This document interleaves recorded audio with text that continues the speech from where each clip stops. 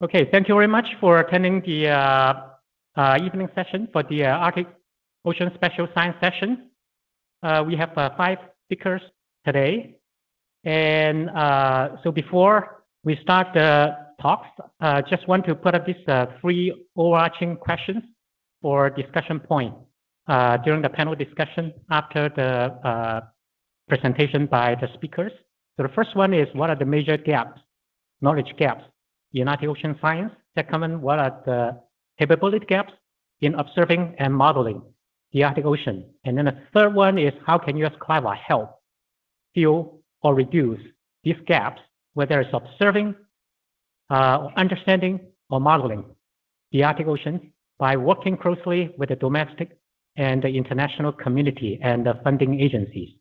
So let's bear this in mind, both the speakers and the audience, and then when the talks presentation are finished, we'll come back to this question for discussion. With that in mind, I want to welcome our first speaker, our very own Jamie Morison, senior scientist from Polar Science Center in University of Washington. Perhaps I need no more introduction. Jamie is a very well-known polar oceanographer. He is going to give an overview on the Arctic Ocean science. Thank you, Jamie. Thank you very much.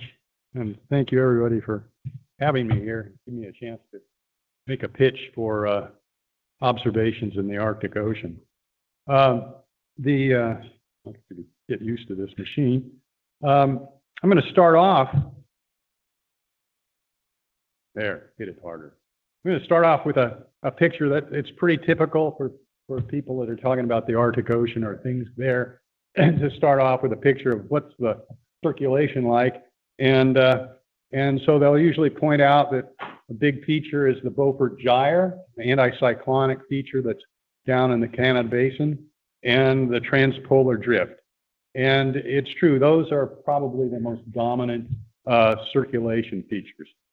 But what's gone on in recent years is that many believe that the anticyclonic gyre circulation, basically characterized by the intensity of the Beaufort Gyre, has dominated Arctic Ocean circulation in recent years. And this is a picture, and this quote is from a report. A lot of people got together and said, yeah, the anticyclonic circulation regime, meaning intensification of the Beaufort Gyre, has in this region for the past 16 years has been intensifying, and that there's been a buildup of fresh water in the gyre.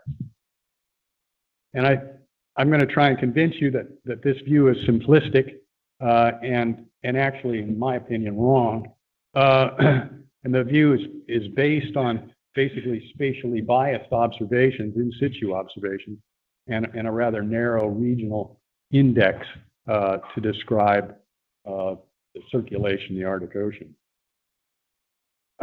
This is this is illustrated by this alternate view, and this is a figure that comes from 1993. On the left is the salinity relative to the U.S.-Russian climatology prior to 1990. It's about almost 40 years of Russian hydrographic data went into that. And then the cruise of the Cargo, U.S. submarine, went around that track, and you're looking at a curtain plot of color contours of salinity anomaly relative to the Russian atlas. You're looking down from up over Scandinavia down towards the Canada side of the basin. And the Arctic Ocean was long characterized, it still is characterized, by a front between Pacific-derived water in the upper ocean on the Canada side, and on the European side, Atlantic-derived upper ocean water, which is saltier and warmer. And that front in days past was roughly aligned at that blue line across the Lomonosov Ridge. And then what we saw in 93 was that this whole region, basically it's called the Makarov Basin, between the Lomonosov Ridge and the Alpha Mendeleev Ridge system, had gotten about 2 parts per thousand more salty in the upper 200 meters. And it was a very significant cyclonic shift in the orientation of the front that drives the transpolar drift. Not only that, but the pattern of change was the same as the pattern of change that you'd see if you looked at the standard deviation of salinity from that US Russian atlas, and that's shown on the right. But that standard deviation is 1/5 the value of the change we saw in 93. So we knew something big had happened, and it involved this cyclonic shift of the main front in the Arctic Ocean. And it really was very consistent with an old idea by Sokolov in a review in 1962. This Russian author had basically done a review, and he said, well, okay, the regimes of circulation in the Arctic Ocean there are two of them. There's an anticyclonic regime, which looks a lot like that first slide we showed. Shows a very strong, large Beaufort gyre that fills basically the whole western half of the Arctic Ocean and a transpolar drift. And then there's a cyclonic regime, in which that Beaufort gyre is sort of compressed, pushed down into the Mackenzie River area. The transpolar drift shifts its axis about 30 degrees, and you get a lot of cyclonic circulation along the Russian side of the Arctic Ocean. He had an explanation for it. He argued that they see the cyclonic circulation when the strength of the Icelandic low overwhelms the polar high, what we would call the Beaufort high. And the Icelandic low is a low, as he describes it, a low pressure pattern extending over the ocean from Iceland all the way up to the New Siberian Islands. And so I've drawn that as a red line on the plot on the right. And the color contours are the sea level pressure anomaly associated with the AO, the Arctic Oscillation, which is the first EOF of surface atmospheric pressure for the Northern Hemisphere. And so what you see is that the Icelandic low basically is the same thing as the AO. The Icelandic low is strong, the AO is strong. So I think in modern terms, he could be able to say, Sokolov could say that we go into a cyclonic mode when the AO is high. So what happened to the AO around 1993?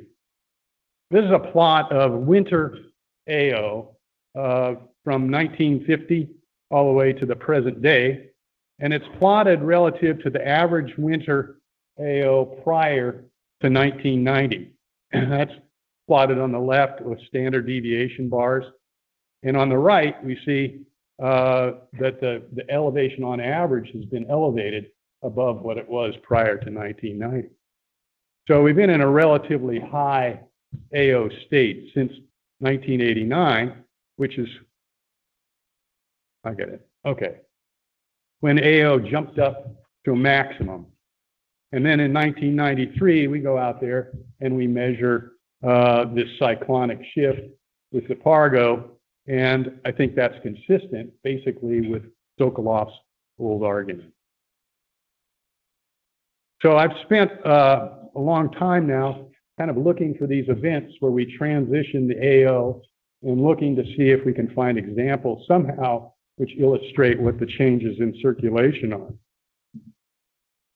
The next, I should say, between 1990 and really till about 2003, the AO jumps up and down. You look at this plot, and then about 2003, it's almost back to sort of pre-1990 levels.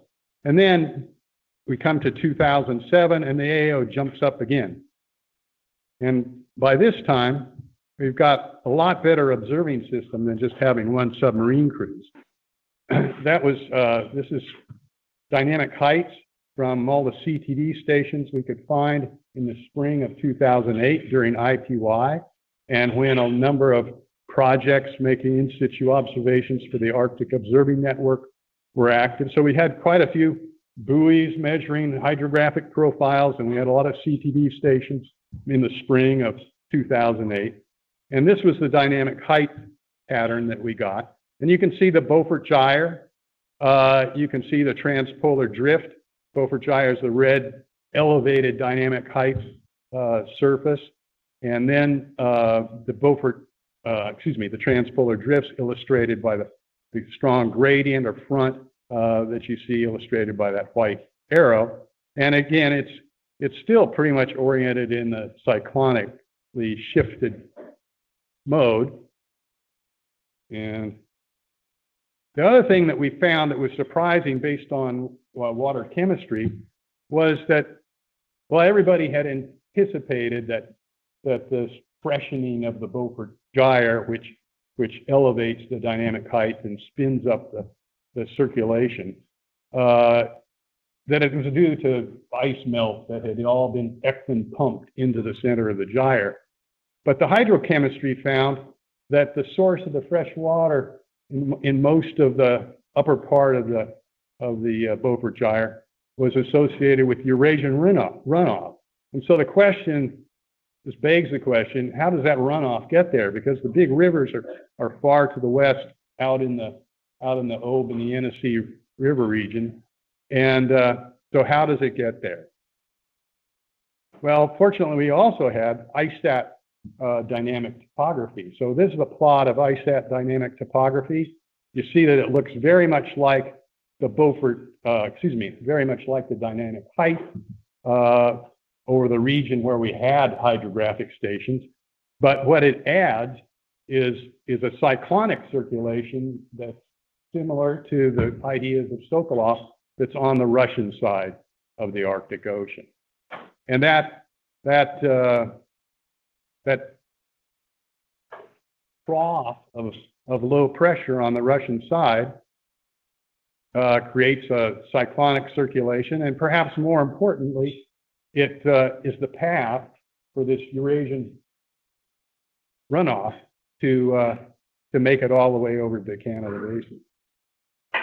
Okay, I've got 5 minutes. This is I'll go through this. Here we looked at the same period, 2005 to 2008. This is the trend in dynamic topography. You see the increase in height in the Beaufort gyre, but you can also see development or a strengthening of that trough on the Russian side. I'll have to go into it later with a little what those triangles are, but those triangles basically indicate that we can use race bottom pressure and dynamic topography from altimetry to estimate freshwater content of the Arctic Ocean. And I'm going to speed through here.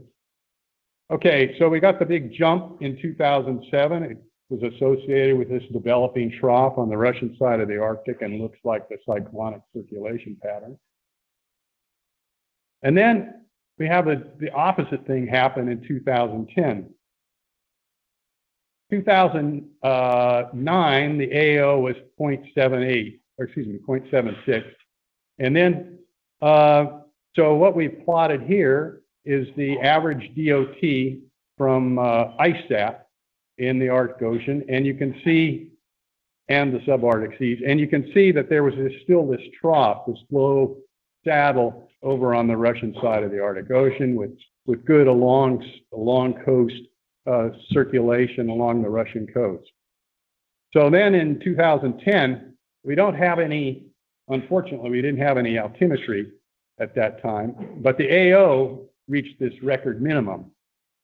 And then we can look at the average cryostat DOT from 2011 to 2015 on the right, and you can see that trough is filled in. So when we now had a negative excursion, AO dropped, we basically fill in that trough. And this looks a lot more like the classic Sokolov anticyclonic mode of circulation. And okay, so we've had 30 years of this positive AO, basically one standard deviation above what the AO was prior to 1990. And particularly since 2014, we've had a positive AO. So what's the outcome now? What what the things look like. Well, this is the dynamic ocean topography from from December 2018 to April 2019. These are monthly dynamic topographies from ISAT, and they're actually relative to the mean, it's not the DOT, it's the sea surface height anomaly relative to the average cryostat mean sea surface. This is we're from Ron Kwok. And what we see is there is a little boost in the southern Beaufort, a little rise, but the dominant feature of these plots is a 20 centimeter drop over the Russian basin that's part of the cyclonic circulation. So to me, this implies that this last winter we had cyclonic circulation, the cyclonic regime. And us, after 3 decades of elevated AO, how's our in situ observing system? And I think this is maybe the most important thing for this talk. How well does that observing system capture this cyclonic feature, this trough that's on the Russian side of the Arctic? It doesn't really capture it at all. What you see here are plots from Ignatius Rigger, the International Arctic Buoy Program. Surface drifters are the little black lines, and they measure surface atmospheric pressure and temperature. The only hydrographic profiles really come from 6 ice-tethered profilers. These are CTDs that are automated. They drift with the ice, and they're capable of measuring dynamic height. So they can give you a dynamic height. We also have some sections that hadn't happened. This was in March 2019. There are some surveys that will go on here in the summer and in Bering Strait and in the Beaufort Sea. But what you see is that there are no measurements in situ of hydrography in the whole Russian side of the Arctic. And this is a degradation of the observing system that's kind of occurred over the last 5 or 6 years. And basically, this 2018 to 19 event, we're blind to it. If it weren't for ISAT and cryostat, we wouldn't know that it was going on. Okay, why does that matter? Well, there are a bunch of reasons, and I'm going to jump to one since time is short. I think the most important reason that cyclonic mode is important to understand, it's important to know when it occurs, is because it does send this Eurasian runoff over to the Beaufort Sea.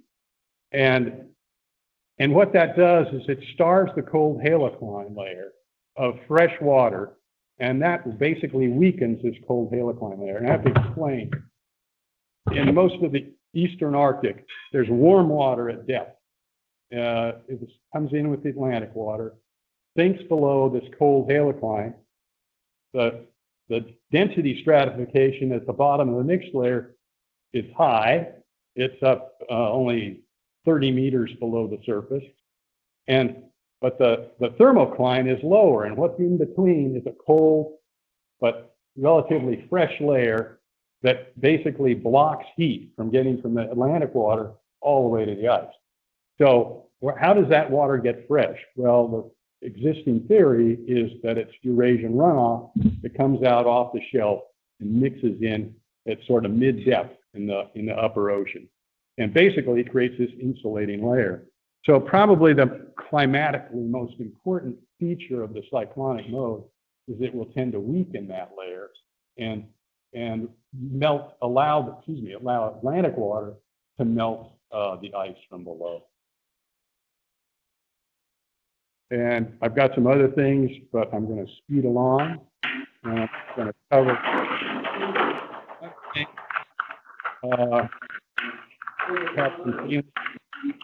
relative use of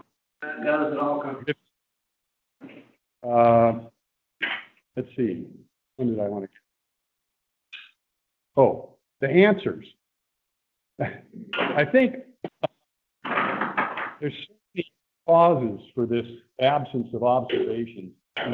Russian Arctic. One, there's just got to develop a cooperative relationship with Russia, basically.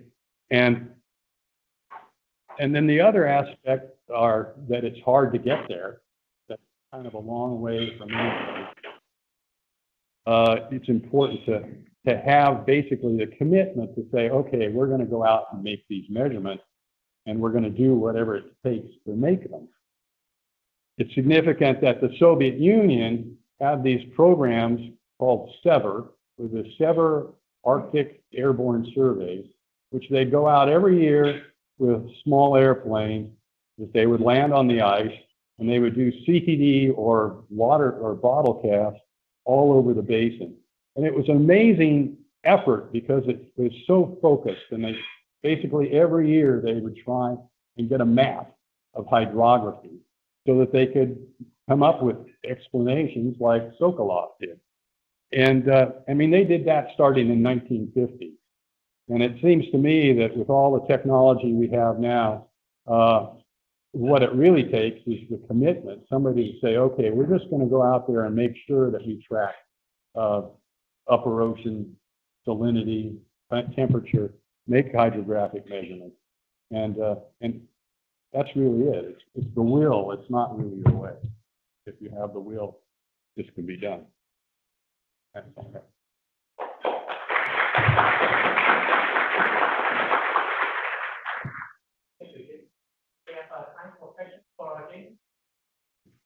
So Jamie, you mentioned the water chemistry was used to look at water source, freshwater source. Yes. So is that continuing, that kind of water chemistry measurement? Well, that's the one thing that we can't do with a satellite. Yeah. So, no, we've had trouble doing that. We had a project called the North Pole Environmental Group, and we made chemistry as a part of that. So we'd fly around. We kind of modeled it after what the Russians fly around, ski-equipped plane and land on the ice, do hydrographic profile, and collect water samples. And Matt Alshire, one of the total contributors to this, chemist. Oh, sorry. Yeah, our North Pole Environmental Observatory project used to do that. We had a chemist on board, and we'd fly out with small aircraft and land on the ice and do hydrographic sections. And we focused on actually trying to make a hydrographic section across the transpolar drift. It's kind of oceanography 101 that if you have fronts, you want to sample across fronts rather than along fronts. And that was I love buoys that drift around and give you measurements. They're certainly better than no measurements at all. But in terms of doing hydrography, they're limited because they tend to drift with the upper ocean current. And so you tend to get sections that are really along front rather than across front. So our program, and then the NABOS program was a Nansen and Amundsen Basin observing system, actually had moorings over on the Russian side of the Arctic Ocean. And then we'd try and match up our sections, their sections, to get this sort of trans-Arctic section that was long 90 east, 90 west. There's also the Switchyard program that did the Canada side. Amy? I agree. It's a real challenge getting measurements in the Russian section, but there have been these Russian drifting stations since the 40s. It's a huge amount of data, and I don't know if that will really address the questions that you're asking, but have you or the people that you're working with been using the Russian drifting station data? Well, the Russian climatology that I was talking about used all the Russian drifting station data, plus these SEVER surveys, plus US data. It was part of the Gore-Chernomyrdin agreement, and along with these submarine cruises, was really a byproduct of the end of the Cold War. And so the Gore-Chernomyrdin agreement was to share data that had formerly been classified, like this Russian data and some data that we'd collected with ONR, and pool those, and then this atlas is developed. So yes, the the Russian ice station data is in that hydrographic app. If I could have a follow-up comment on that, the director of the Russian National Ocean Data Center told me that they would love to share the data, but when I actually asked for the data, I wanted the data during the satellite period for validation. They said they already discontinued. So after the Cold War, they gradually phased down, and now a lot of the measurement, they don't even continue anymore. So yeah. Yeah, right. It was sort of a big dip. The 90s are kind of almost the most sparse data patch because theirs had fallen off and ours hadn't spun up really. Okay, if you have more questions, we could continue with that in the discussion period. So thank you very much, Jamie.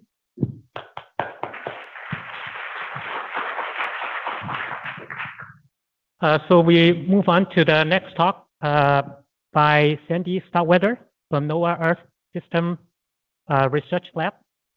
Sandy is also the director of the US Arctic Observing Network, and she also the vice chair for the Sustaining Arctic Observing Network, SION. And she also co-lead the white paper with Craig Lee, the community white paper for Ocean Ops 19 that has come out already. So look out for that paper. Thank you, Sandy, for making the remote presentation. Sandy? Thank you, Tony. Can everybody hear me okay? Yeah. Okay, great. Thanks for inviting us to this discussion. And I apologize that Craig not lead the discussion because this is really an oceanography topic, and I have to confess I am not an oceanographer. My expertise is really in the organizational methodological approaches of observing networks, and the ability to these kinds of thoughts towards the Arctic observing system is really a compelling problem.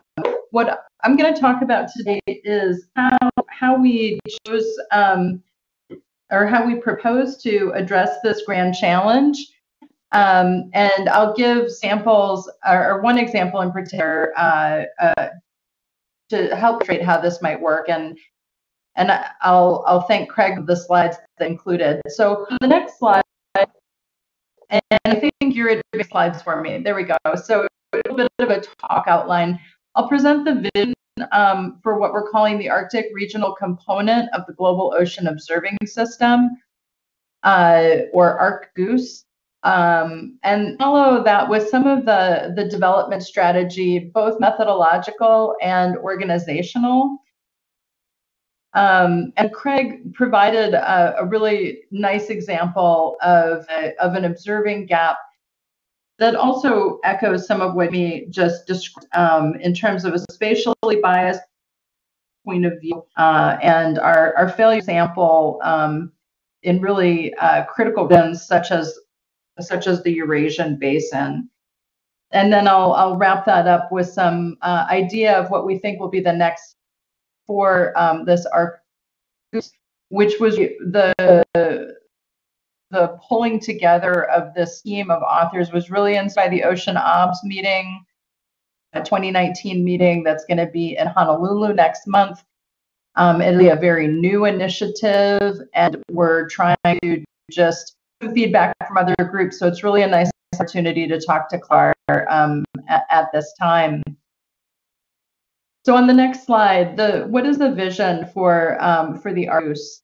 Certainly decadal scale observation and understanding that we need to be looking at that we need to be looking at the coupled Arctic system.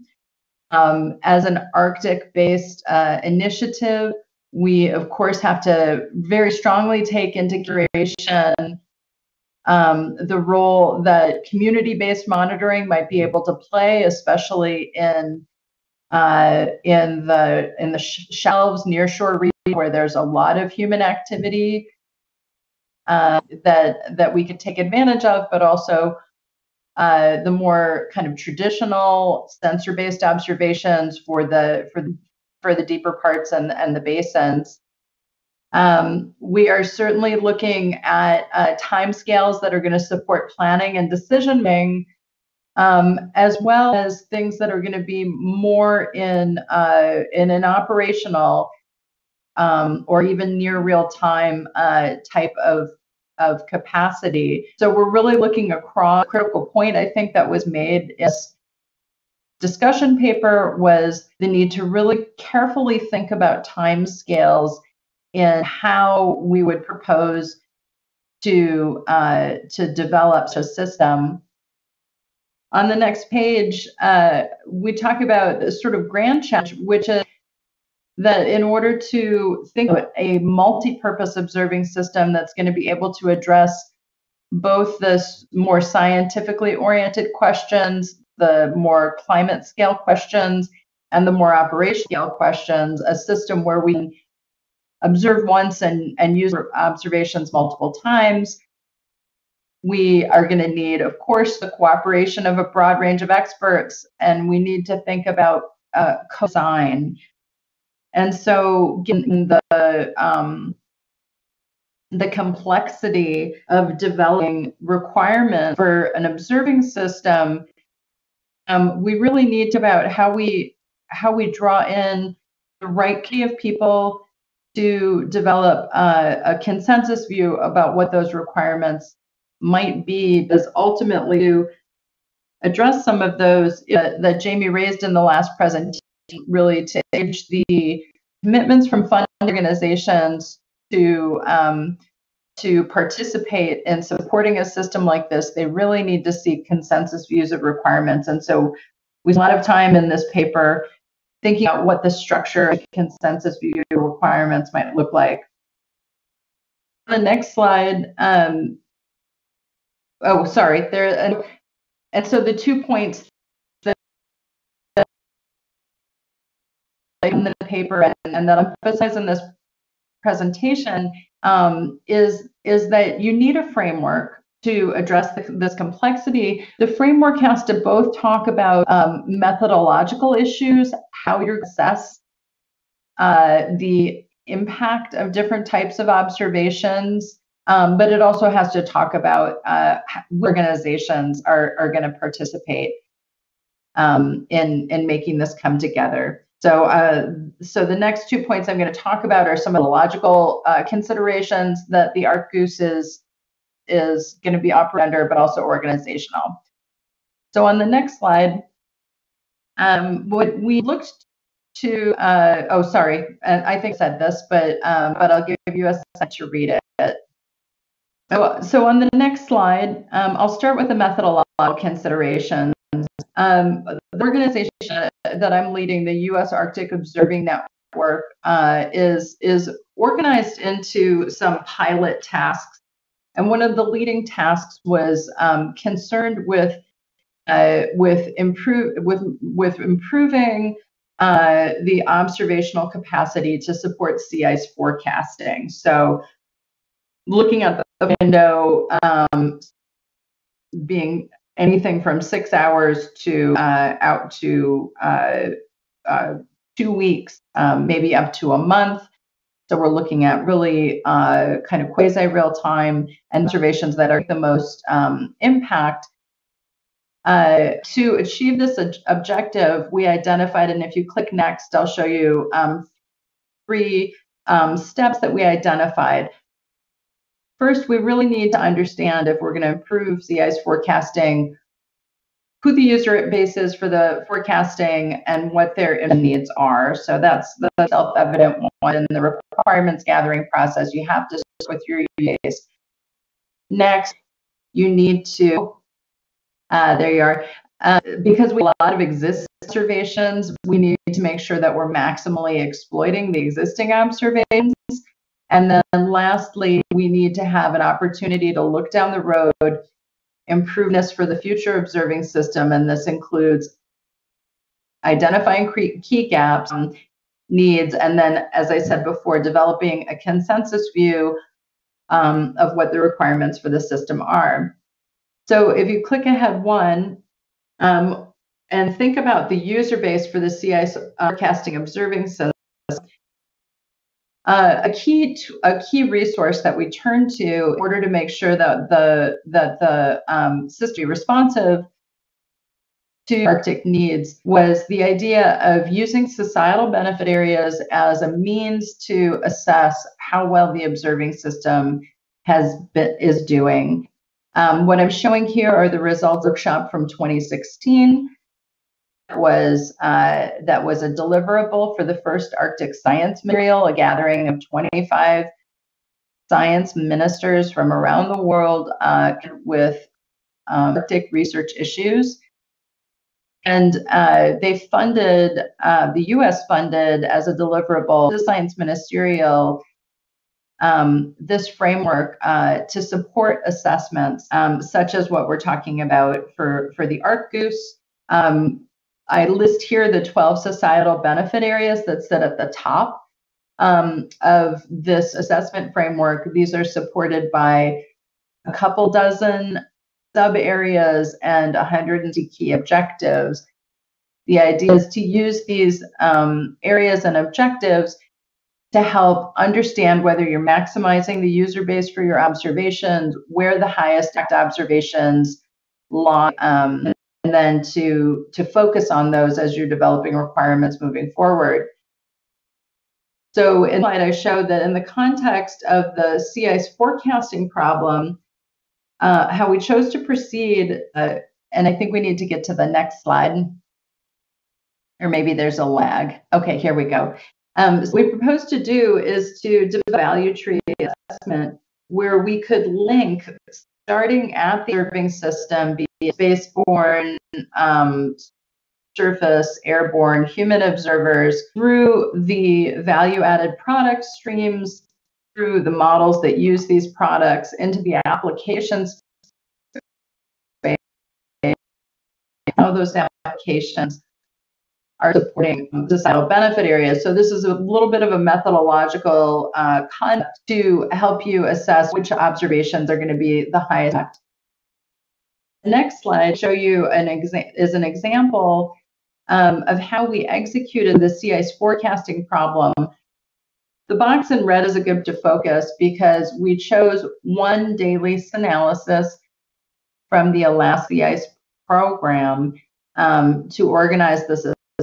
What you'll see is that analysis itself is supported by several models, which are in turn supported by these data products, and it helps us work all the way back to the observing system, understand the downstream, upstream dependencies of these different products and services, assess the criticality of different systems in supporting these outcomes.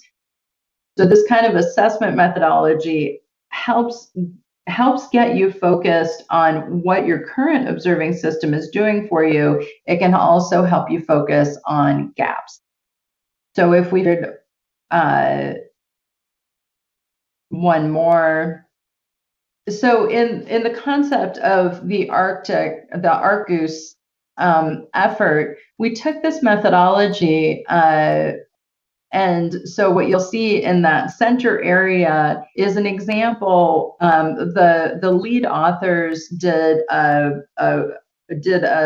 trial assessment where, in order to develop an ArcGoose, which we've already declared needs to address planning, strategic, and tactical scales, how do we see those scales of observation relating into these societal benefit areas like disaster mitigation, but also fundamental understanding of the Arctic system, and understanding things like weather forecasting and climate projections, as well as different kinds of marine processes.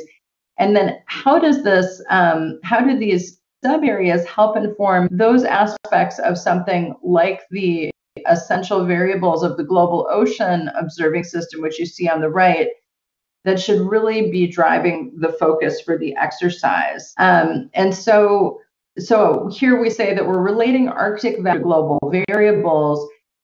What the ArcGoose process recognizes that it needs in terms of coordination with the global networks is both to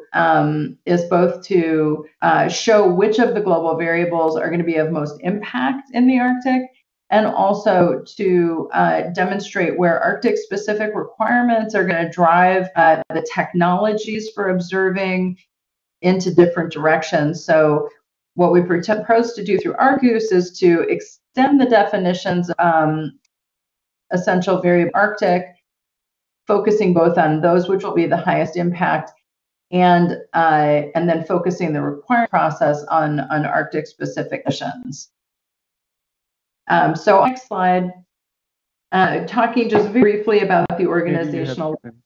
So on the organizational leadership side, these are some examples of the partners that we would like to run together.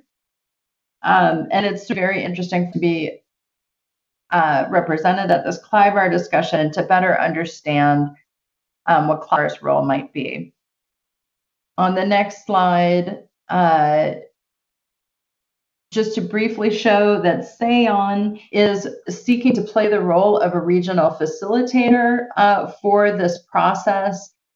There are many aspects of the Arctic system, atmospheric, terrestrial, and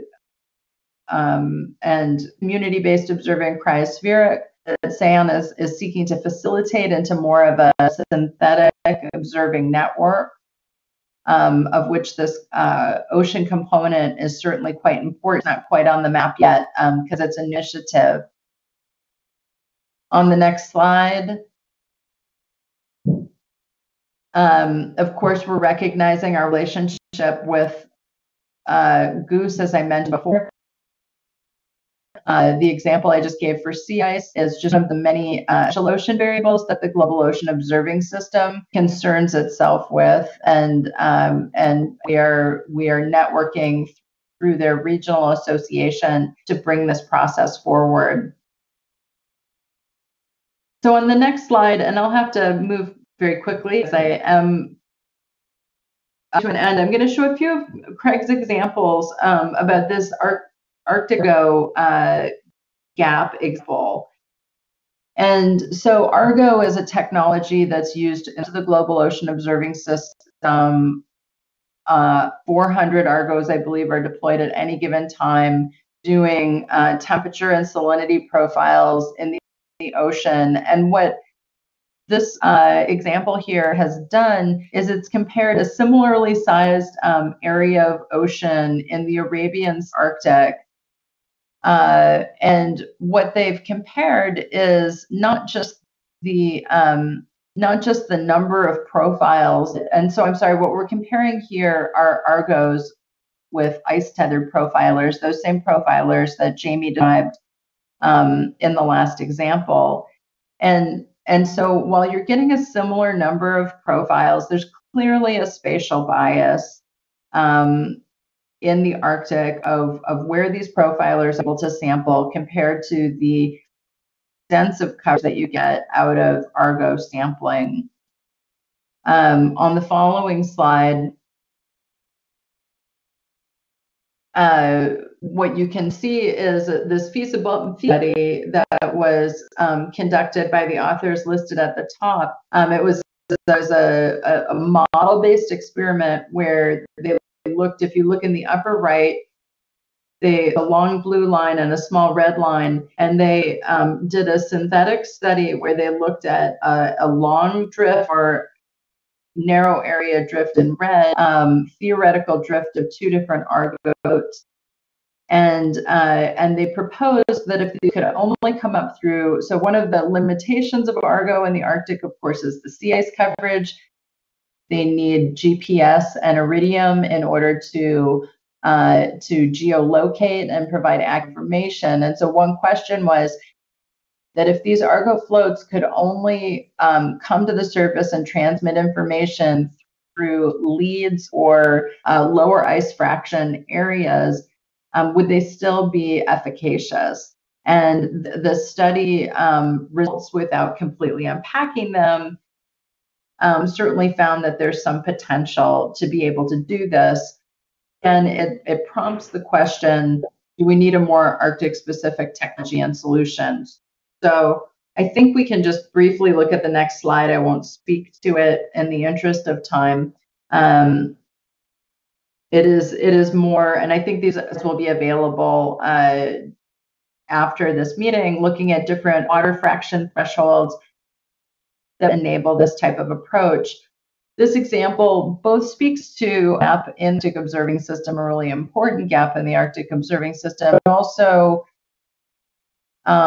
it also suggests how a community-based effort to identify best technologies for addressing the issue to be supported by these kinds of scientific endeavors, and also certainly observing system experiments, which are also highlighted in the paper, in the Ocean Ops paper.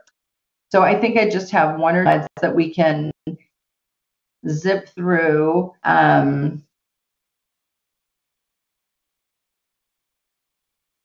Not seeing the next one yet. Okay, so next for ArcGoose is certainly, as I said, this is a new effort, and it's great timing for us to input from other organizations and communities, and really to enlist more expertise, because this is going to be a multi-expert problem. Craig couldn't be with us because he is at the Goose Regional Association meeting in Japan right now, trying to make progress on this cross-organizational leadership plan. Though that one of the most pressing issues is to really expand input from observed system experiments, anticipating that some type of workshop in order to help really platform this effort most successfully. And so the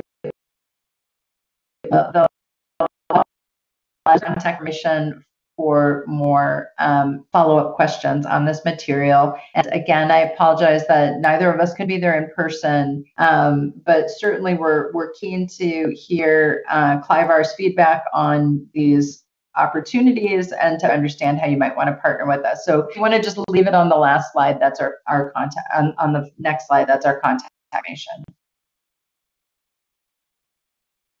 Thank you very much, Sandy.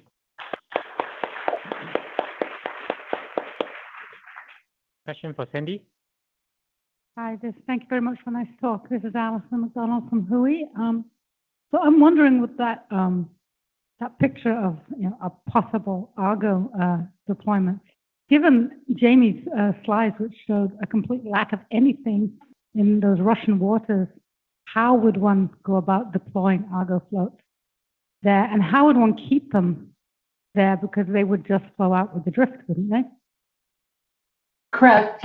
Yeah, again, a little out of my subject matter expertise, but we do know that from the buoy program, deployment into Russia is one of the chief hindrances, and that even when things are successfully deployed in the Russian sector, really quickly drift away. So, and it's increasingly difficult to ice tethered profilers. No clear answers at this time. I think we are hoping that that we could enlist some, through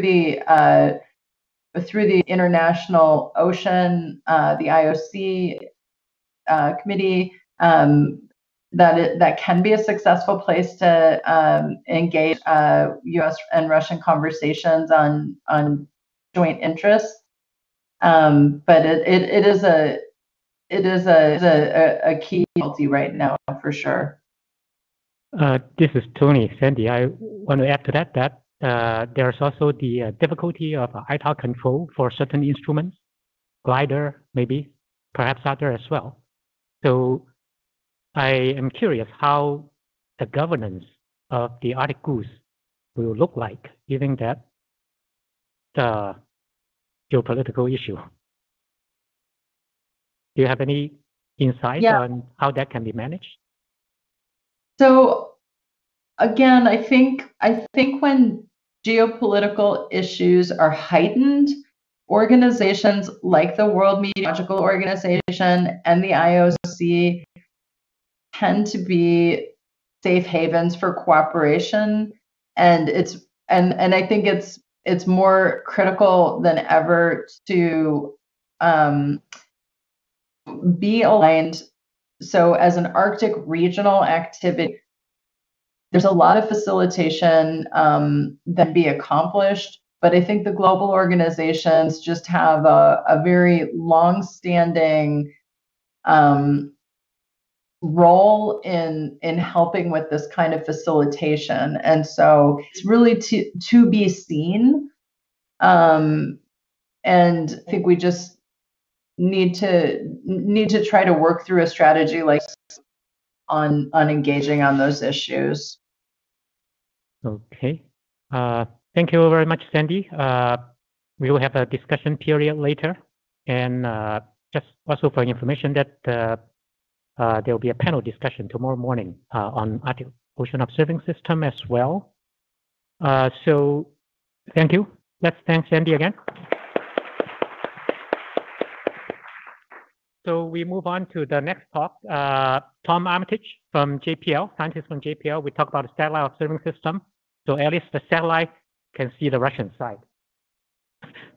And Tom is a expert in well known in the altimetry community for high latitude altimetry. So if you ever look at the Arctic Ocean altimetry product, a Southern Ocean altimetry product, chances are it's produced by him. So. Hi everyone, good evening. So yeah, I'm Tom Armitage. I'm at the Jet Propulsion Lab, and I'm going to talk about satellite observations in the Arctic. I like to show this picture because it just illustrates that ever since we went to space, this is from Apollo 8, we've been looking back at the Earth, and so remote sensing has been happening for a very long time, and it's really curiosity driven.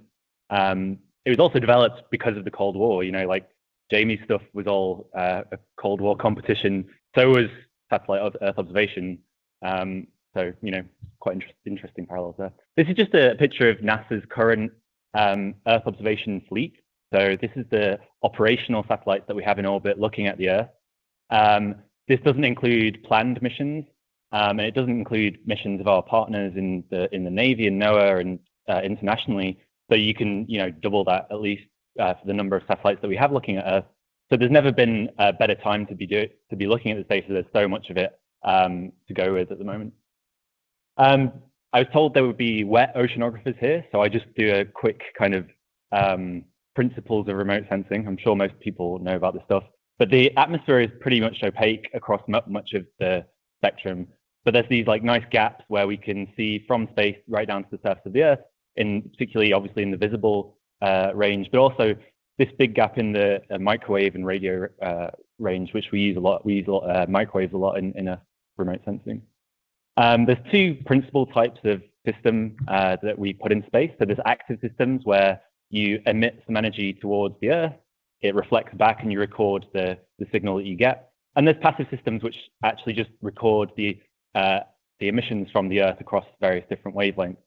So an obvious example of that is visible imagery. If you go to the space station and take a picture of the Earth with a camera, that's just visible imagery remote sensing. I think actually the kind of previous two talks really set this slide up nicely. I would say remote sensing is really essential for our understanding of the polar regions in the Arctic Ocean, probably more so for the Southern Ocean, even considering how isolated that place is. But obviously it's a harsh climate. It's expensive to operate there. It's expensive to go there. And the equipment that you have to buy to deploy there is very expensive. So that's why principally there's not very many observations there. So in that sense, remote sensing has a very high value added for Arctic science, just because it gives us that extensive coverage with frequent repeat times year round, that these scales that are relevant for global climate models, for weather prediction and climate change that we can't get from in situ observations necessarily. Obviously, that coverage and repeat time comes at the cost of resolution. So we're looking at things on kilometer, tens of kilometers, hundreds of kilometer scales, whereas obviously in situ data gives us those point measurements, highly detailed, very precise measurements that are more suited for looking at the physics of the system and the mechanics and interaction that are going on. So in that sense, remote sensing isn't in competition with this in situ data. It's highly complementary to that in situ data. And the other thing that you have to bear in mind, obviously, with remote sensing is you're not measuring the quantity of interest, you're measuring something else. So, for example, we don't measure ice concentration from space, we measure emissions of microwave radiation and use some model to link that to ice concentration. And in that sense as well, in situ data is always going to be essential for evaluating these measurements. So with that all said, I'm just going to give you a whistle-stop tour through what we can look at from space in the Arctic. So first, remote sensing of sea ice. Probably the most well-known and best record of satellite observations that we have in the Arctic comes from passive microwave observations. This just illustrates on the left, this was from yesterday. This is the daily coverage of satellite microwave emissions from the Arctic and Southern Ocean. And it's just to illustrate that basically sea ice is very high contrast with the open ocean. It's very easy to see where the sea ice is. And we have this record going back to 1978, daily observations of sea ice coverage. And it's probably one of, if not the most important climate data sets that we have, contemporary data sets that we have. This is a sort of summary of those data for the Arctic. Each line is a month, and then it's every year for every month, going from the late 70s to the present day. So September and March, which is roughly the minimum and maximum sea ice cover. And obviously over that time, it's well known that Arctic sea ice has declined by almost half in the summer. And so we really see the imprint of climate change in these data sets in the Arctic. We've seen the emergence of this Arctic amplification signal. Other cool things that we can do with this passive microwave imagery, but also with active radar instruments, is that we can look at these images and sequential takes of the same area and do a cross-correlation analysis and look at the motion of the sea ice over time. And this is an animation of sea ice motion. This is for the year 2003, daily sea ice motion. It's not a static thing at all, and it kind of basically just blows around with the wind. You can probably see like individual storms crossing across the Arctic from the Icelandic sea, those Icelandic lows that Jamie was talking about. What we've seen from this data set is the Arctic sea ice has weakened and sped up over the record in response to thinning. By tracking the parcels of sea ice, you can label them and give them an age. So over time, we've been able to track the age of sea ice. This graphic from NOAA just shows on the left at the top, the red stuff is ice that's 5 or more years old in 1985 and 2016. And you can see that over that period, we've lost nearly all of the old, thick, resilient sea ice in the Arctic Ocean. And it's now predominantly a seasonal ice pack where it was once a perennial ice pack.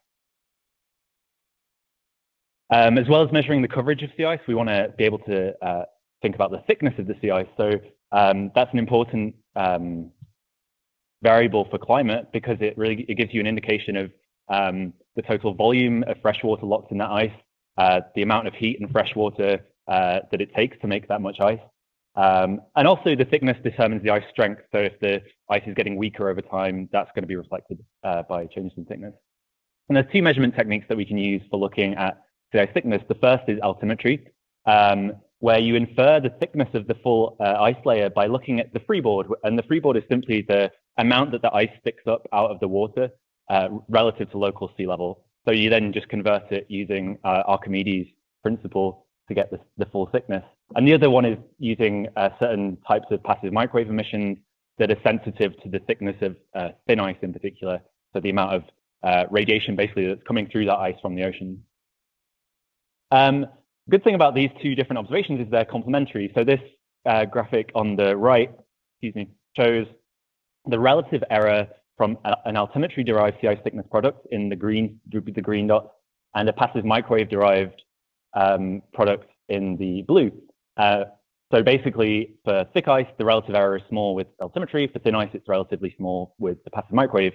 So using these two data sets together, you can get a much better look at the full ice thickness distribution in the Arctic. And this is kind of the type of result that we get. This is a monthly map of sea ice thickness from Cryosat, which is an altimetry satellite. We get this distribution of sea ice with thick ice across Greenland and Canada, driven by the wind-driven convergence. And the slide on the right just shows how thickness has changed over the decades. So the time series in the 2000s is from satellites, so ICESat and Cryosat-2, and the kind of shaded time series are from submarines, again, Cold War submarines. And basically the Arctic sea ice is thinned by half in that time period. Just a plug for ICESat-2, this is kind of contradictory to what I said before. This is giving us tens of meter scale observations of ice and ocean topography in the polar oceans, and it was launched in September last year, and I think it's really going to bridge the gap in terms of those small scale observations to the basin scale observations. It's a really fantastic instrument, so look out for results coming out of that. So looking at it from the ocean perspective now rather than the sea ice. So altimeters, as you probably all know, are really great at measuring sea level in the open ocean. You get pictures that look like this, where the sea ice area is not filled in. It turns out that doing a bit of kind of specialized nerdy processing, you can look at sea level at the cracks in the sea ice and get an estimate of sea level in the ice-covered portions of the ocean. There's that Beaufort Gyre that Jamie was talking about. And when you stitch these data products together, you can get a basin-wide picture of sea level in the Arctic. This is great because it represents a column, a column averaged bulk measurement of the ocean column. And you can link it to things like fresh water sloshing around in the Arctic, as Jamie was alluding to in his talk. It's also related to the circulation, so we can look at the currents, both outside of the ice pack and underneath the ice pack. Again, there you see that Beaufort Gyre transpolar drift circulation. The other sea level tool that we have is GRACE. So GRACE, essentially since 2002, it's been weighing the ocean globally. So as well as being able to say how much ice is being dumped into the ocean from the ice sheets, it can look at how the wind's been redistributing that water around the ocean. And so you can look at modes of variability in the Arctic Ocean, barotropic variability. That's just kind of illustrated on this plot on the right. So sea surface salinity, this is Tony's specialty really. It's an important parameter because, especially in the Arctic where it's cold, it really drives ocean density variations. And obviously gradients in the density drive circulation and mixing. And also, importantly, it maintains that stratification in the Arctic that Jamie was talking about with this low density water, cold, fresh water lying on top of that warmer Atlantic water that could melt the ice many times over if it got to the surface. It's also an important biogeochemical variable. So we can monitor this globally using L-band passive microwave emissions. In the Arctic, there's higher uncertainty, basically because it's colder and because the instruments don't have the right bandwidth. There's also less in situ validation data, and future missions might address some of these issues. Sea surface temperature. This is actually a picture of skin temperature, so it's showing the sea surface temperature outside of the ice edge and then this ice surface temperature inside the ice edge. Obviously, sea surface temperature is important for heat, moisture, momentum fluxes, that kind of thing. And in the Arctic in particular, we can monitor the intrusion of warm Atlantic water, warm Pacific water, and that river inflow that happens every year, and look at the effect that has on the sea ice cover. This is an example I like from Son Yem's paper from 2012, where by June, so just to orient yourself in these maps, you're looking at northern Canada and Alaska, and that's Banks Island. All this open water had kind of opened up by mid-June in 2012. It was the record low sea ice year. And then once the Mackenzie River thawed, it dumped all of this heat into the Arctic Ocean, and that was picked up by MODIS. And they were able to write a nice paper about how that affected the subsequent sea ice growth in the next season. A quick word on upcoming missions. This is SWOT. It's going to be launched in 2021. It's a collaboration between JPL and the French and UK space agencies. It's an altimetry mission, but it's a SWOT altimetry mission, so it's going to give two-dimensional picture of height, which will give us two-dimensional sea ice thickness and two-dimensional sea level and current in the polar oceans as well. It's high latitude mission. NISAR is another JPL mission in collaboration with the Indian Space Agency. It's also going to be launched in 2021. And this is a radar imager that's going to provide daily sea ice velocities and concentrations in the polar oceans. from our European partners, this is the European Commission Copernicus program, which is actually not really like a science program. It's a monitoring program. So it really aims to provide operationally useful satellite data rather than just science data sets. So it's a continuing, ongoing mission. This is a star imager called Sentinel-1 that they've launched 2, and they're going to launch another 2 into the 2030s. And this provides more or less daily coverage of the Arctic Ocean for sea ice velocity and ice motion and ice type and that kind of thing. Similarly, the Sentinel-3 mission is ongoing into the 2030s, and this is a radar altimeter that measures sea ice thickness, sea level, and current in the same way that Cryosat and IceSat do. And this, again, this is going to provide continuity going forward. A couple of proposed missions as part of the Copernicus expansion program. SIMA is a particularly important one, I think, because the Navy have stopped launching their SSMI images, and all the ones that are up there now are the ones that we've got. And so there's a potential break in that ice concentration time series. There are potential missions that can fill in the gaps, but until the Europeans launch this in probably 2025 plus, we're going to be living on thin ice. This is a passive microwave, and it's probably the most advanced passive microwave imager that's ever will be launched. It should be able to give us all of these different important parameters in the Arctic. And so if anyone ever asks anyone in this room, should we launch SIMA? You say yes, definitely launch SIMA. Another one that I'm interested in is Crystal. It's a Cryosat type follow-on mission that will provide sea ice thickness, snow depth, and sea level in the polar ocean. Tony asked me to talk about limitations in the current kind of fleet that we have. Aside from that potential break in the passive microwave record, which is important for things like sea surface temperature and ice concentration, ice motion, there's other things like ice thickness measurements is still too uncertain for most people's liking. We need to know more about the snow depth on sea ice if we want to say more about sea ice thickness. Sea level, we have good coverage right now, but IceSat-2 and Cryosat-2, they give coverage to 88 North, and they will be gone probably by the middle of next decade. And again, with the sea surface salinity, that technique really is in its infancy in the polar oceans and is limited by this lack of sensitivity at low temperatures. Just to conclude then, I would say that Earth observing satellites provide a huge value added for Arctic science because of all the reasons that I listed.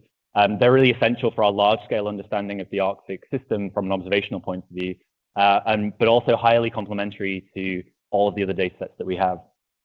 Obviously, we have regular basin scale observations of all these important climate variables going back to sometimes the 70s. And whilst I highlighted some of those gaps and limitations that we currently have, I think that the system that we have now and going forward is pretty good.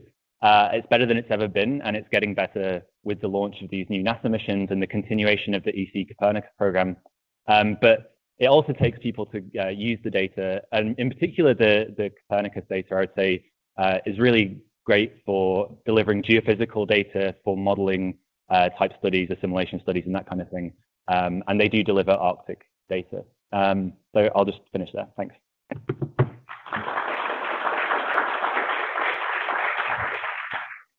So, Tom, in your sea ice thickness plot, sea ice thickness from radar as well as radiometry plot, that I just want to point out that for seasonal ice between about 0.5 meter to 1 meter, there's still a very large uncertainty, even with a combination, even with a combination of radar, the curve on the right-hand side, and the radiometry on the left-hand side. And so from 50 centimeter to about 1 meter, the uncertainty is on average almost 50%, which is unacceptable for initializing any sea ice forecast models as well as for science.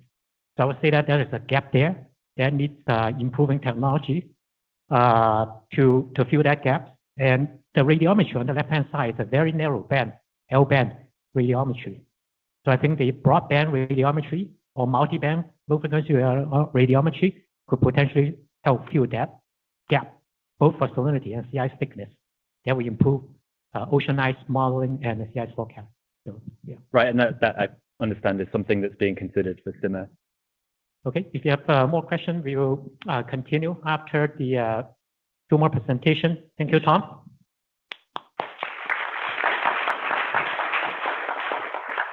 So we move on to talk by Amy Solomon from University of Colorado, as well as NOAA, ESRL, and Amy is also the co-chair of the International CLIVAR Northern Ocean Regional Panel. So she's going to provide an update on that, as well as the Mosaic campaign, the International Polar Drift Program. Thank you, Amy. Thank you. So this is just going to be a brief update of the Northern Oceans Region Panel, or NORP. And then I'm going to say a little bit about the Mosaic campaign. It's an upcoming campaign that is going to be playing a really important role in this panel in the next couple of years. So NORP, the part of the World Climate Research Program, it's the newest panel. It's an international forum for the coordination and strategy development for activities regarding the role of the Arctic Ocean in the context of the global climate system. And this panel is working to facilitate progress in developing new tools and methods to observe the Arctic Ocean and neighboring seas and their climate impacts, and also to standardize and archive observations of the Arctic Ocean and the coupling with other components of the climate system.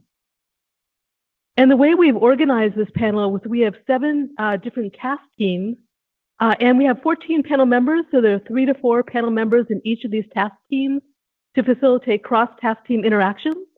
And these task teams are the changing Arctic Ocean, development of a state-of-the-art Arctic Ocean reanalysis, the role of the Arctic Ocean in Arctic amplification, advancing the understanding of climate variability due to Arctic mid-latitude linkages, quantifying the response to natural external forcing and internal variability in the Arctic Ocean, promoting studies to assess model errors in Arctic projections, and Greenland ice sheet ocean interactions. And I'm just going to say a little bit more about the first 3 task teams because it's very important in terms of this Arctic observing system that we're talking about. And so task team 1 is focused on the changing Arctic Ocean. And this task team is focused on identifying gaps in our present day knowledge and understanding of the Arctic Ocean. It's also focused on understanding how processes are changing in the new Arctic and how that's impacting processes such as ocean turbulent mixing and how that affects the evolution of SST and sea ice. And it's also focusing on how the exchange of energy and momentum between the Arctic Ocean and other components of the Earth system are changing in the new Arctic. For example, we have this increased amount of freshwater runoff off the ice sheets, and how is that affecting the dynamics of the Arctic Ocean? The second task team is improving our estimates of the Arctic Ocean sea ice state estimates. And this is from a relatively recent paper on Arctic Ocean reanalysis intercomparisons from 2017. And what this is showing is Arctic snow volume as a function of month. And so the colored lines here are showing the individual reanalyses.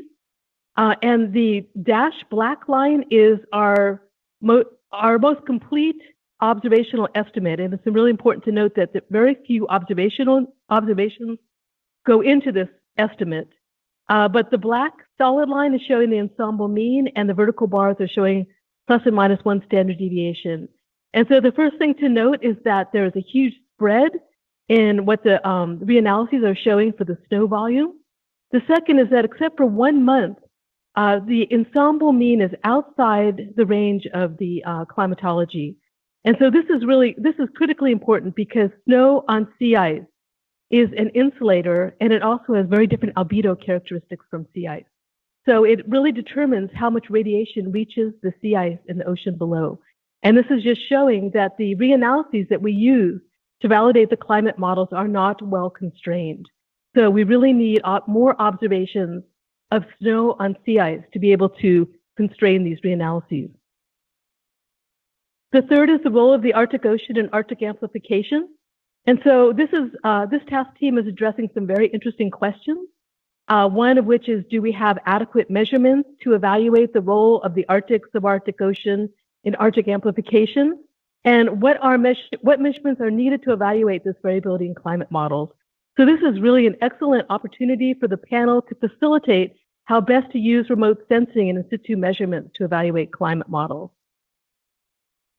So one campaign that's coming up actually next month in September is called Mosaic. So that stands for the Multidisciplinary Observatory for the Study of Arctic Climate.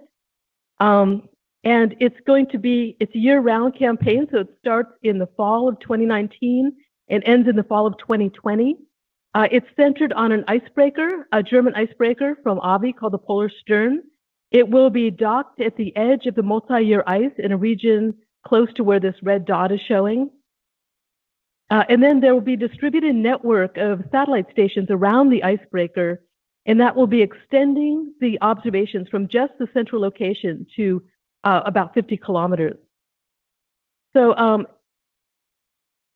it says that. So the icebreaker will then drift from the East Siberian Sea with the ice pack through the Fram Strait. So every 2 to 3 months, there'll be a resupply of crew and fuel and other equipment from different regions using icebreakers from Russia and from China. There'll be aircraft. There'll also be icebreakers from Sweden. So this is a real international effort. There are 17 nations involved with this campaign. But these resupply lines, there'll also be measurements taken along the resupply lines, which will extend the spatial extent of the observations beyond the synoptic scale. There'll also be these coordinated research aircraft campaigns, which will be extending the observations in the vertical and also geographically. So it's been this campaign is focused to get consistent measurements of the full coupled system. So from ocean variability and its interactions with the sea ice, to drift of the sea ice, its deformation and melting, to energy and momentum fluxes from the ocean through the ice to the atmosphere, to changes in cloud cover, its interactions with aerosols and how it affects the boundary layer. So the focus is getting consistent measurements of the coupled ocean ice atmosphere system. The second really important point is that this is a multi-scale design. As I said, it's centered on an icebreaker, and there are measurements that have to be on the icebreaker, such as cloud radar, that need to be maintained constantly. But the spatial extent of those observations is only about 5 kilometers. And so this distributed network around the icebreaker, which will have flex stations and ocean measurements and gliders, there'll be UAVs, will extend the observations to about 50 kilometers. So we like to think of this as a drifting climate model grid box. So we're actually going to be able to get observations in the middle of winter in the central Arctic on the order of a climate model grid box. Also, what's really important is there'll be measurements over the full annual cycle. So this is from a Pithen-Moratsen paper, 2014. The left figure is showing the processes that contribute to the annual warming, where the vertical axis is showing the magnitude of the Arctic warming. The horizontal axis is showing the magnitude of the tropical warming. So this gray dashed line in the middle, if it's below the gray dashed line, it's contributing to tropical amplification. If it's above the gray dashed line, it's contributing to Arctic amplification. And this is showing that the lapse rate feedback and the albedo feedback are the dominant feedback for Arctic amplification. But if you look on the right, this is showing seasonal warming in the Arctic only. So winter warming in the vertical axis and summer warming in the horizontal axis. This is showing that the lapse rate feedback is contributing to warming in the winter, and the albedo feedback is contributing to the warming in the summer. So we can't just take measurements in the summer and understand the processes that are contributing to Arctic amplification, because all of the models are simulating all of these processes differently. And what's also really important is the interaction across the seasonal cycle.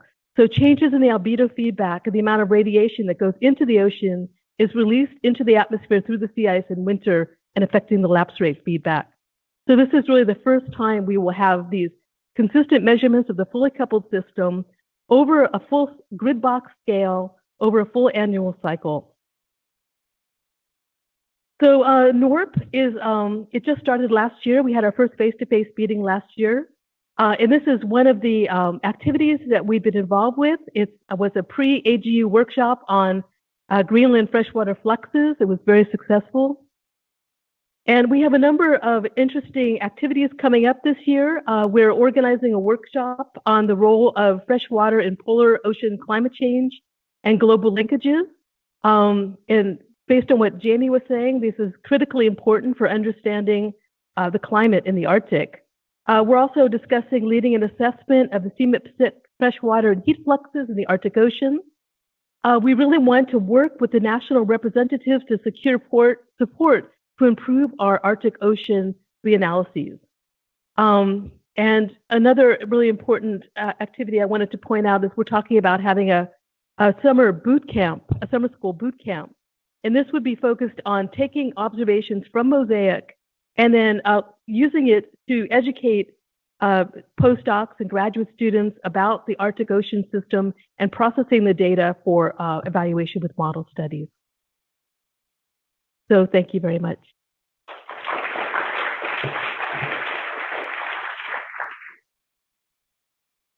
Good question. Thank you, Amy. Good question for Amy. So with respect to NORP as well as Mosaic, NORP, I saw all the questions, but one component I didn't see, and I was curious if it's as part of that, anything regarding biogeochemistry, as well as Mosaic. I did see BGC listed, but I was sort of curious like what you're doing for Mosaic and if there's any component actually in NORP. There isn't a component in NORP right now, but it will be a part of the workshop we're planning on the role of fresh water in the Arctic Ocean. So that will be a very important component. It's a very important component in Mosaic, both BGC and ecosystem modeling. It's not something I'm involved with, and it's not something NORP is involved with, but it's a very important part of Mosaic. I can quickly add to that. There is a report coming out of this Greenland freshwater workshop, and that has been actually identified as an important gap.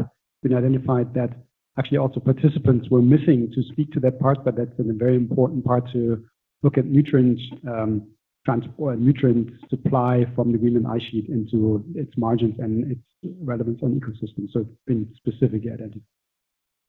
Yeah, I just want to add a little more information I received from my Arctic Science session colleagues. I was told that the initial motivation for the Mosaic campaign is to have more observations of ocean, atmosphere, and sea ice to improve climate modeling in Arctic region. But later on, because it's such a unique opportunity, then other community like biogeochemistry, they want to add more measurements to use this unique opportunity. Yeah, that's it. I had two parts of the question. One, like how much is the engagement with the YOP activity with Mosaic? And the second, in terms of data assimilation, is there engagement with data assimilators on all components, sea ice, ocean, and atmosphere to get a fully consistent reanalysis? In terms of YOP, Mosaic is considered to be a part of YOP. And even though YOP is the year of polar prediction, Mosaic will be in the third year of YOP. And so there are special observing periods. There have been two so far for YOP. One was in last winter and the summer before, and there's going to be a third special observing period during Mosaic. There has been a discussion about having all of Mosaic as a special observing period, but that's not really realistic because one of the points of the YOP is to have additional Raywin sondes released, and people just don't have the money to do that. So they're still discussing exactly when that special observing period will happen during Mosaic. But there's also other things, there's a YOP site NIP, they call it, where they have this intercomparison where the forecast systems are outputting very high resolution output for the fully coupled system during Mosaic. And so I'm actually one of the organizers of that, and we're going to be doing intercomparisons after every leg of Mosaic. So when the data is taken off the ship and it's on land, there'll be intercomparisons across the different forecast systems. And there are other things as well. But for data assimilation, there really hasn't been good coordination with the data assimilation at this point. I see the goal is to understand internal variability and anthropogenic housing. I just wonder how to using 1 year data to improve that. Well, that's why I didn't include that in when I talked about the different task teams. It's not as related to Mosaic as other things. And so that'll be more like the paleoclimate data and comparing the different climate model simulations. Mosaic will not be as relevant for that task team. Okay, thank you, Amy. So we move on to the last presentation by Patrick Heimbach, who is an expert in ocean state estimation, ocean ice state estimation, and he is also a member of the CLIVAR North panel. Thank you, Tony, and thank you to the SSG for inviting me to present at this meeting. Talk I put together with a number of different directions that this could go. So I added, removed stuff. So can't remember now what's actually remained in the talk. So we'll see. This is there. No, there's okay. So thank you. I have to give credit to a number of people, mainly especially to Anne Nguyen, who is also at the University of Texas at Austin. So I always remind people of why it is that we do state and parameter estimation, or why we're performing reanalysis. And it's as true, especially true in the Arctic, that we are faced with an eclectic observing system. We have heterogeneous data streams. We have disparate variables, or it's a multivariate system that were being sampled at different time and space scales, so non-uniform. And so the question remains is how do we sort of best synthesize these different types of observations into a coherent dynamical framework? And that's the major goal of data assimilation, namely to make optimal use of the information or extracting all the information that's contained in these different observations, these different variables and also the physical laws that we know and that are expressed in the models, and also taking into account these prior uncertainties that we have and the uncertainties that we have in the data of the different types. So with that, I'd like to first go back to also the effort that Amy already mentioned. This is this ORA IP is the Ocean Reanalysis Intercomparison Project. I have to stress that this is actually global data assimilation models. So these have been running for 50 years. And there has been several efforts now to actually validate these global efforts with a focus on the Arctic. And there's many other foci. There's one on the AMOC, there's one on the tropical Pacific. But this one is the first one to assess sea ice cover in the Arctic. And then there's been a second one. So this is by Chevalier et al. 2016. More recently, the ocean reanalysis by Utsila et al. To 2018, from which you've seen a figure about the large spread of, for example, snow ice cover that is in these reanalysis products. So it's really hard to go into details of what these show, but clearly what they caution, they say, look, this is a very first effort to actually in a moving target, a field that's rapidly evolving. But despite that, these type of models there remain with us for a while. So some of these issues are bound to maybe persist for the time being. Another important aspect is here model diagnostics. This is a topic that also came up in other ocean, it's been by the CLIVAR panel, ocean model development, and in support for CMIP 6, that more model diagnostics is needed for example, to form accurate model diagnostics, transport, convergence, divergences, and so on, and common metrics that across several communities, for example, climate modeling communities and the reanalysis community. It's an issue that also has been persistent, for example, in the AMOC community, where there's actually now an effort to actually try to merge those. So this is just a very broad sort of other type of summary of these global efforts that's been focusing on the Arctic.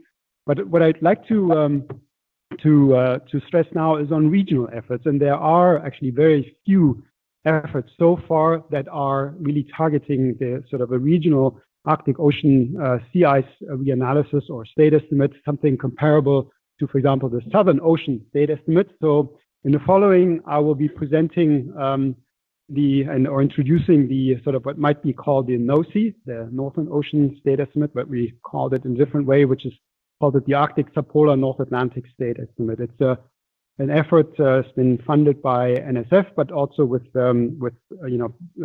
leveraging of capabilities that's been developed within ECHO and using the ECHO framework.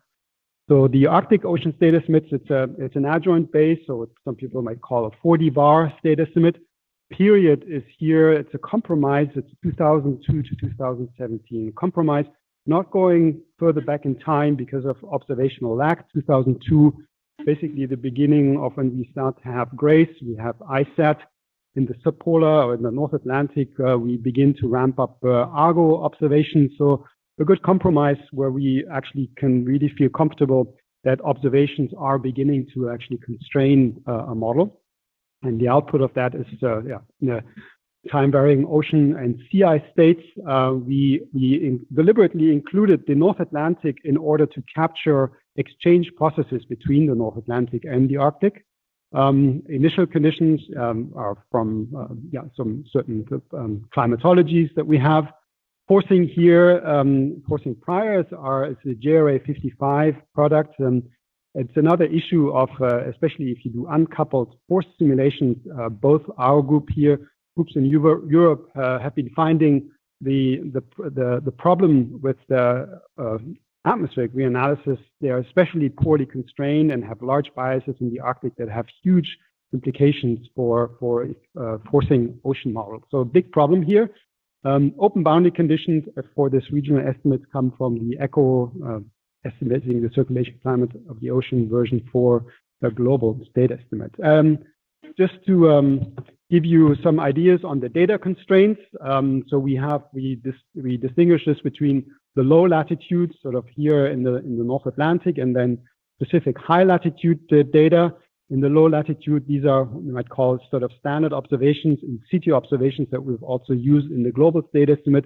But then here in high latitude, sort of specialized data like the ITP data, the Forgyre experiment program, and then NABOS data. And you see them here stratified in color by Argo data, low latitude CTD, high latitude ITP moorings. And again, what stands out here in terms of observational lead, again, you see here most of the Siberian shelf being completely not sampled at all or undersampled, and then sort of areas that are thin, of course, ITP data in regions where you can actually tether them on sea ice, but that area is somewhat limited. And this is all the data that we have if we remove them. Blue here, CTD data. If we stratified them by time, then this would start to begin to look quite thin. So this just as an example of cost function reductions of the different observational types. If you go through the assimilation process that I don't go into, I haven't actually. I've probably removed the slide on sea ice constraints, especially from satellite data. But we had a very nice presentation on this. Just an example to show what kind of what's at issue here. We need to resolve sort of the stratification here in the Arctic. So here in temperature, we have this in orange. This is what we call ASTID, the Polar Hydrographic Climate, and the World Ocean Atlas for a specific ITP profile to show some of the issue of persistent biases that we have in these climatologies. And then once we go into all the data sets, then we have here's the 50% percentile of misfits from ASTI and versus some of these other data as compared to ice-tethered profilers. We can look at this in different ways. So this is the Fram Strait transport that we use as a constraint. We have in gray here, for example, the thick gray here, observation at 250-meter depth in Fram Strait, the optimized version versus the free-running non-optimized version here. The color coding on the left here gives you an impression of this is the Fram Strait, the western part of the Fram Strait, so where, yes, you have the East Greenland current coming down, and then here the eastern side where you have the warm water coming in through the West Spitsbergen current. And this is stratified here in terms of the cost function reduction. And you see, and especially on the eastern side, we are able to nicely reduce the misfit to the observations, but we're actually increasing it here on the eastern side. So what I'm just showing here, I don't want to, not all is great. So this is a tough problem, and this has to do with the recirculation of Arctic water inflow and its representation in models of certain types of resolution. So just to show you all the different things that we are assessing can be assessed, the things that can go wrong if you try to fit one type of data at the expense of basically getting a poor fit to other types of data. So this Arctic State Estimate, it's about, we've been kind of by this invitation being sort of caught off guard here. It's about to be released here at the Texas Advanced Computing Center at the data portal. not there yet, but I think it's going to be there within the month for the community to have available. And of course, the long-term plan, or in the coming year, is to work with the NSF Arctic Data Center to provide the corresponding metadata information. But I've been asked about needs, and modeling needs. There are of course various ones, specifically on sea ice modeling, ice dynamics and thermodynamics. Resolution, we know the Rossby radius deformation in the Arctic is particularly small, so high resolution is really important. The maintenance or the evolution of the Arctic halocline,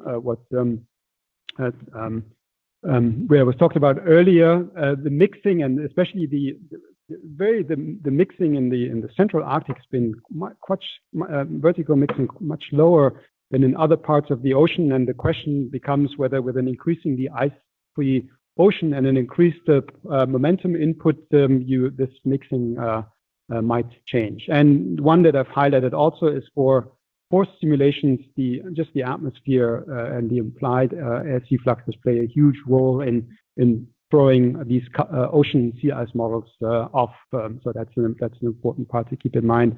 Model output, I've mentioned this, and model metrics. Also highlighted here the Arctic Siberian shelf.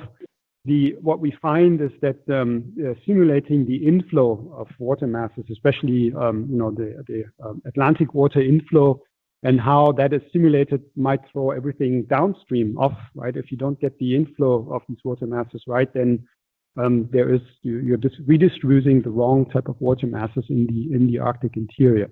And Sandy Starkweather has nicely showed about this sort of the virtual lack of any observations in the Arctic interior, in the deep Arctic. And the question is how, for example, Arctic Argo floats might actually help us. And even the fact that larger uncertainties that you might incur by the inability of these floats to resurface for an extended period of time might still be such that you will get, with a larger uncertainty, though still a useful type of measurement. And then finally, the role of data assimilation and uncertainty quantification here, I think, and we'll talk about this tomorrow morning, is the use of sort of methods, quantitative methods for observing system design. And I'd like to give an example here. Let's see here, there's actually not our group, but so the idea of observing system design can be phrased in some framework if you know the sensitivity of a quantity of interest that you're after to all your uncertain parameters. And on the one hand side, so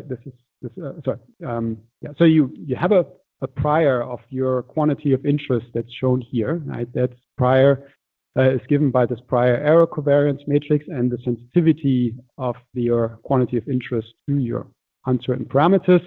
And then you have a posterior, and there's a lot of meat in this posterior because it takes into account the prior uncertainties of your uncertain parameters, the uncertainties in the observations, and the propagation of those uncertainties by a dynamical model. All of this is encapsulated in this very, this P. And one idea of optimal experimental design is to basically say we can project those sensitivity, how do the sensitivity of the quantity of interest project onto the sensitivity to your observations? Or you could reframe it that way: the information that's required to constrain your quantity of interest how does that project onto the information that's transmitted by your observing system? And this has been shown by a study by Kaminsky et al. In the Cryosphere, series 2015-2018, where they've been using Operation Icebridge flight lines.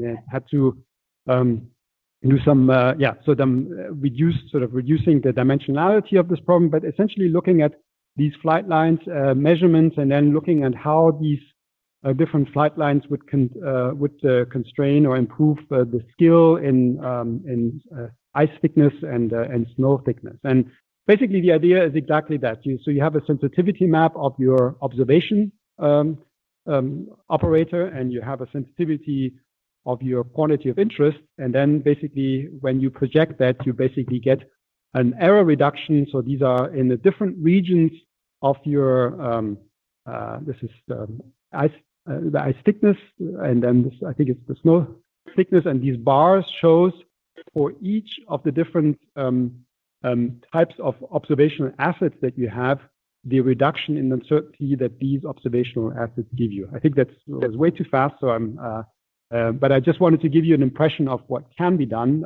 with these tools, and I'd finish and take questions. Oops, sorry.